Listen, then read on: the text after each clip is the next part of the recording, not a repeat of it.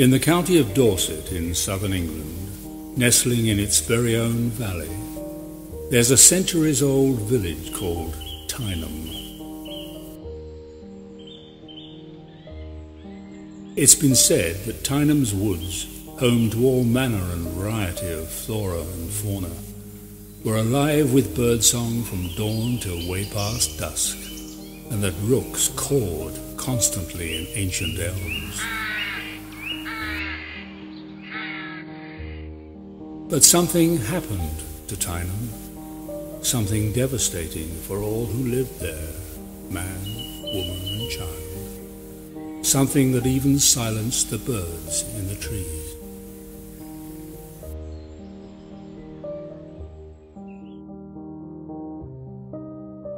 It happened in wartime, the 1940s.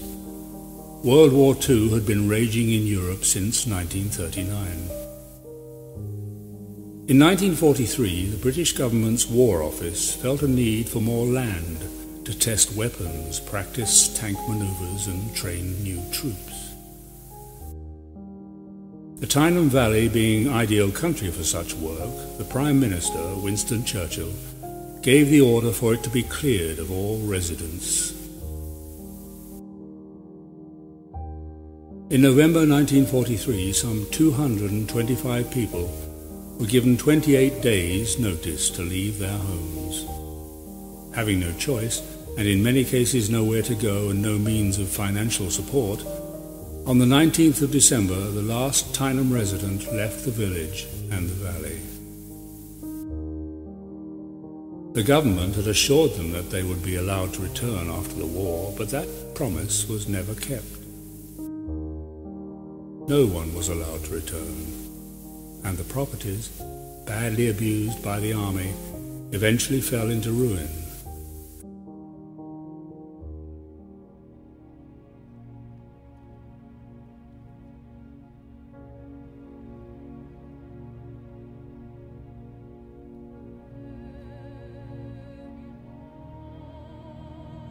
Here's the way Tyneham looks today.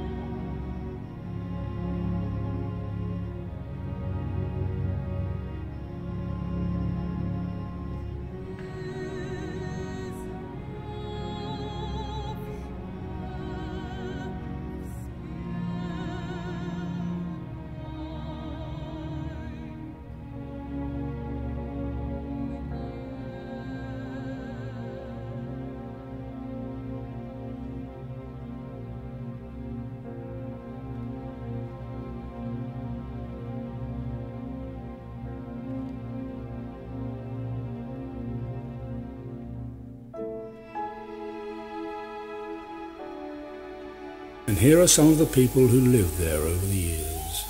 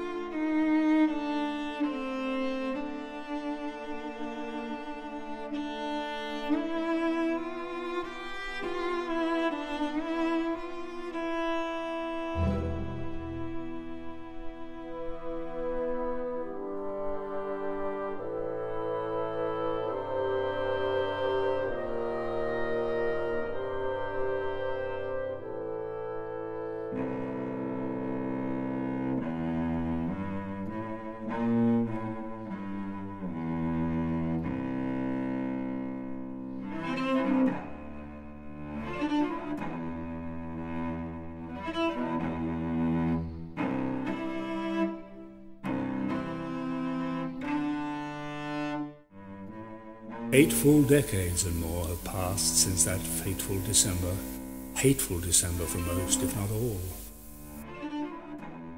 Someone should write a novel about it.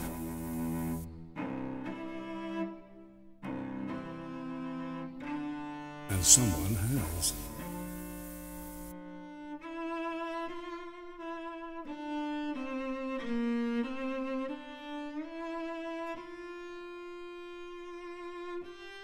In this ruined place, Tyneham has a new name, Rookley, and the story concerns an American woman, Evie Cobb, who returns to the ruined valley visited many years ago when she made the acquaintance of an elderly man who was one of those evicted just days before Christmas, 1943.